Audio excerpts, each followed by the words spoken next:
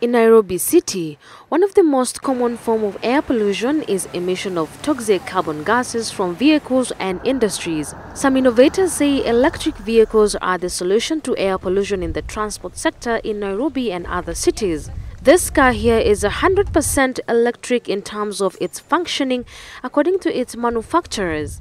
We take the customer chassis, then we import the motor, batteries, control units from high-quality brands internationally. And then we do the manufacturing, the rest of the manufacturing and assembly here.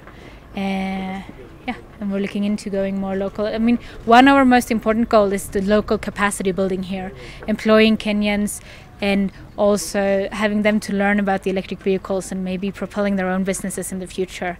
Scientists say the quality of air we breathe might in future determine Kenya's labor force, agriculture and other human activities. So this electrical vehicle behind me is not only environmental friendly, but also cost efficient. With an electric motor, you have instant torque compared to the previous diesel engine, meaning that you get a much powerful car.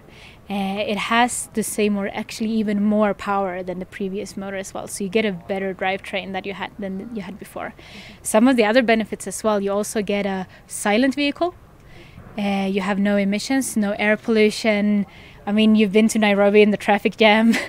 It's crazy. That's the benefit as well. You have less maintenance. But what are some of the unique features about this electric car? We retain the old chassis and the functionality of the car. So we have the same suspensions, the four-wheel drive is kept and everything. You just switch the drivetrain, so you prolong the lifespan of the vehicle and you become completely sustainable. This is the charging port. We sought to find out how long the charge lasts once the vehicle hits the road. Use your regular single phase output and charge for that one overnight. Or you can have a fast charger, and then it takes around 1 hour to charge the car if you're having a fast charger system. Like this one behind me, it has a 30 kilowatt system.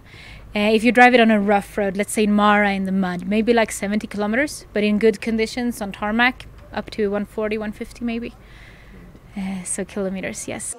As Kenya joins other countries across the globe, striving to improve the lives of billions of people across the world by cleaning up the air, land and water, innovators are of the opinion that such inventions needs to be embraced by governments.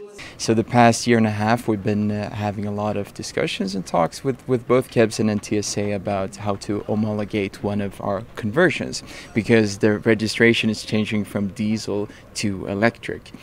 So that is an ongoing process that has been taking time, but we're very positive about this the upcoming months, and I'm very certain that it will go through and we'll have a proper procedure to license these ones for road use. The manufacturers have so far sold a similar electrical vehicle to Lewa Conservancy, with conservationists enjoying the silence that comes with the vehicle. Solutions drafted from this year's United Nations Environmental Assembly are hoped will help address this serious threat that is facing the Mother Nature. Safi Godanamam, Switch TV at the United Nations offices in Nairobi.